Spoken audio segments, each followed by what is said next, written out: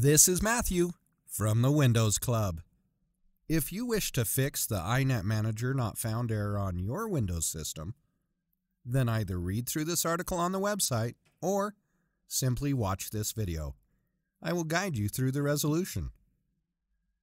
Press the Windows key and the R button together to open the Run window. In the Run window, type the command appwiz.cpl. Hit Enter and it will open the Programs and Features window. Click on Turn Windows Features on or off from the list on the left-hand side. Find the option for Internet Information Service and check the box associated with it. Then click on OK to save the settings. Isn't this easy and interesting?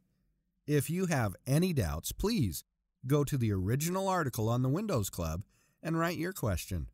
We will surely answer it. Thank you for watching this video. Have a nice day.